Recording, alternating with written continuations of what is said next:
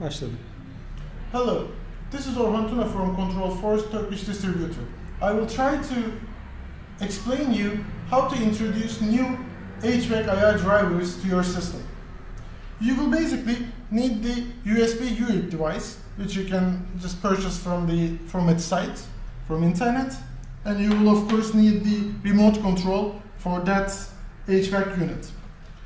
Once you download our software, as described in the previous videos, we have the IR option at device type, and at the end of the IR brands, we have the new one. Fan speed choice is not important. As you see, the button is changed when you select new.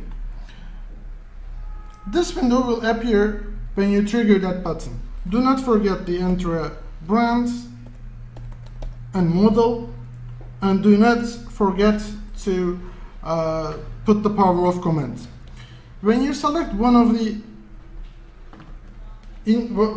options, this pop-up capture screen will come up, and this is when the system is in learn mode.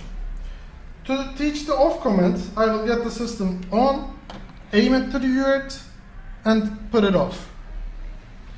Now, let's get it on again, and let's start with the cooling mode, as this is cooling at low speed at 27 degrees. We will need to do 24.5. So I'm getting it to 26, and I am just triggering it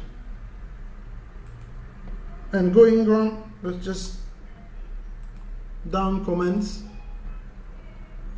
and the system learns the codes.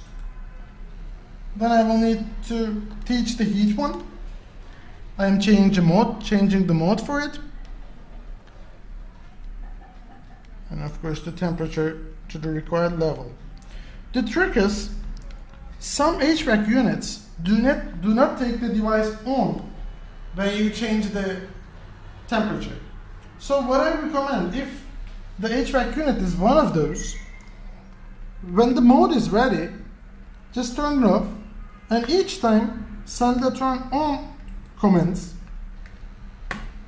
to the USB UR, just like that.